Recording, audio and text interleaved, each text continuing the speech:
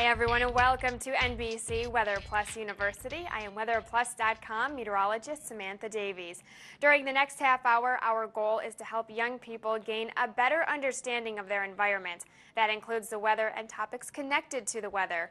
It is all part of our commitment to educational and informational programming. Well, did you know that radios have been entertaining us for more than 100 years? They deliver news and music right into our homes, cars, and pretty much anywhere we go. But have you ever wondered why the radio sounds like static when a storm rolls through? Well, Weather Plus correspondent Dave Kirwan recently traveled the streets of New York City to find the answers. Radio transmission has been around for more than 100 years. Whether in the form of tabletop radios, boomboxes, headsets or Walkmans, we've almost always assumed that with the flick of a switch, music will be flowing over the air and into our ears.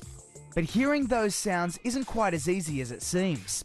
Radio waves, which are an invisible form of electromagnetic radiation moving through the electromagnetic spectrum, were first discovered in the late 19th century by German physicist Heinrich Hertz. Within months, scientists around the world were working on a way to transmit these radio waves as a form of wireless communication. And after several years of unsuccessful attempts, Italian inventor Marconi found success.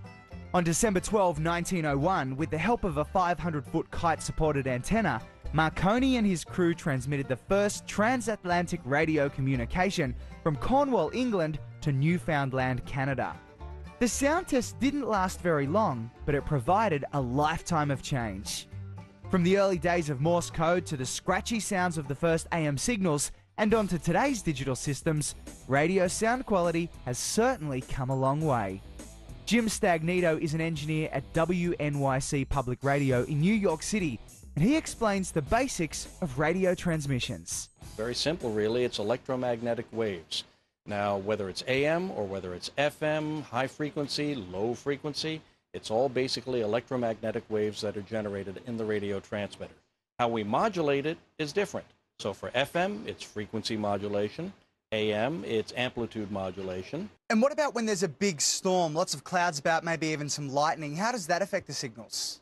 Oh, well, now it all depends on what kind of signal it is. Now, if it's amplitude, which means power modulation, what winds up happening is you get a lot of static and crashing noises when you get a thunderstorm.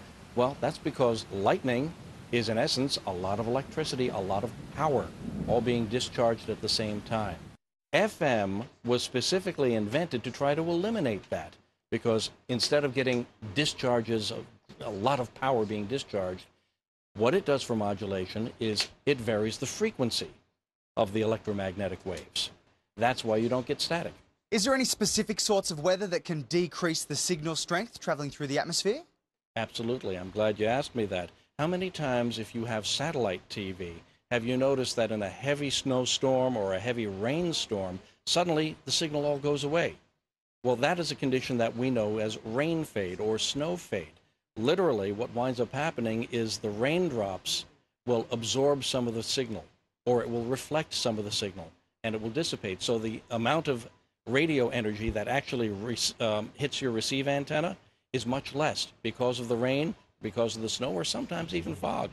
And you've probably been hearing a lot of hype about digital radio bringing us superior sound quality. But is digital radio susceptible to this interference? No. In fact, with digital radio, whether it's AM or FM, you will not get that type of interference. Now, something very interesting is that AM signals can travel much farther at night, meaning that you could listen to radio stations from hundreds of miles away. Jim explains the reason for this. It's a condition called skip. Basically what happens is the radio waves just go out off into the ionosphere. And the ionosphere, which is a charged layer, many, many miles up, will actually reflect those signals. And that signal will then bounce back to the Earth, sometimes many miles away from where the normal range of the radio station will take it. FM radio frequencies can also travel further thanks to changes in the atmosphere, though this is much less frequent. FM signals tend to improve when the weather is calm, especially when there's a stationary high-pressure system over the area of transmission and where the signal's being received. In fact, there have been reports of some radio hobbyists picking up FM stations from more than 1,000 miles away. So here's a few things that you can try at home to see the effects of weather on your radio reception. During the next thunderstorm, tune into one of your local AM radio stations to see if you can hear the electricity generated from lightning having an effect on the signal. And when there's a high pressure system over a broad area of the country, tune along the FM dial and see if you can pick up any stations from far away. So even though you can't see those radio signals travelling through the sky, the weather certainly has an effect on radio transmissions. For NBC Weather Plus University, I'm Dave Kirwan.